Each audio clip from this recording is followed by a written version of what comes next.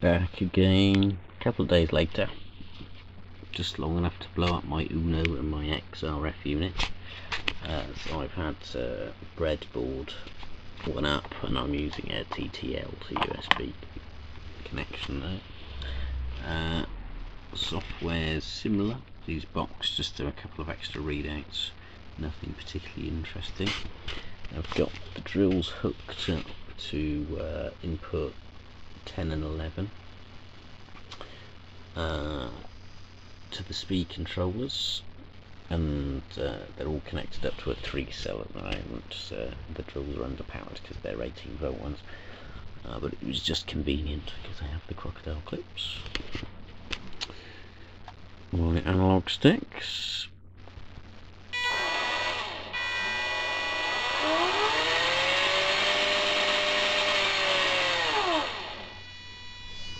The data on the screen.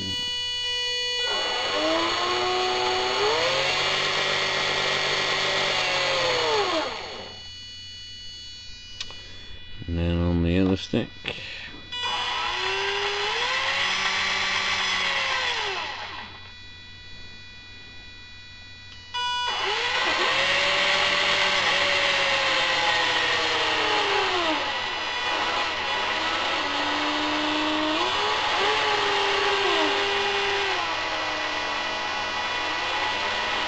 Whoa, finger shake!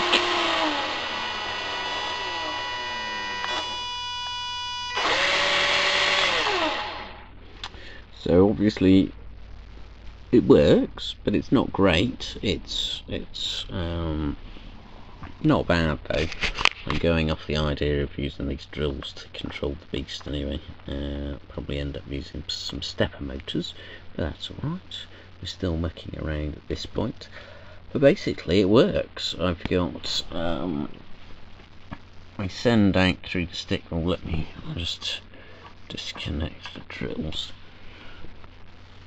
But if I use a stick, then I get, so that's left analog, X and Y coordinates. What I've done is I've times the decimal place numbers that I was getting by 1,000 and then added 1,000.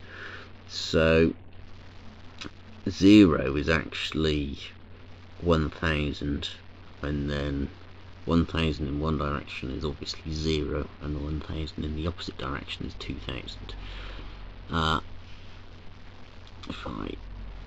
So these sticks are centered at the moment. If I do that, so in the y-axis 2,000, that's as full on as it can go. Or there's y 0 in the one direction, 2,000 in the other. The code for this hasn't really changed much.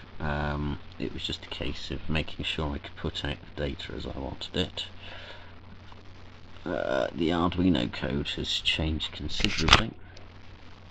It's got the top here. We check for starts and ends of packets. We do a little bit of error checking in the middle of the data. I think that's this bit here, but I'm not even too sure if that's really doing proper error checking. I think it's just looking for the breakups of the information to make sure it fits. Then it looks for button as the first command. Where's, hang on, let's go back here. Start up the program again. Change the COM5. Connect. Okay, so if I push a button, you can see the output data is button.rt, so that's right trigger, or right shoulder. Ooh. Get rid of that, go back in here. So if it sees button at the beginning, then it goes to the button code. If it sees LA or RA, it goes to those two respectively. LA standing for left analog stick, RA is right analog stick. The buttons were very simple to map. With the analog sticks I had problems because it was chars that were being sent and I needed them as ints, so I had to use Atoy. But then yeah, I simply mapped the numbers and then analog write them out to the motor. So it's basically going, but there'll be more videos. I'm not quite finished with it yet.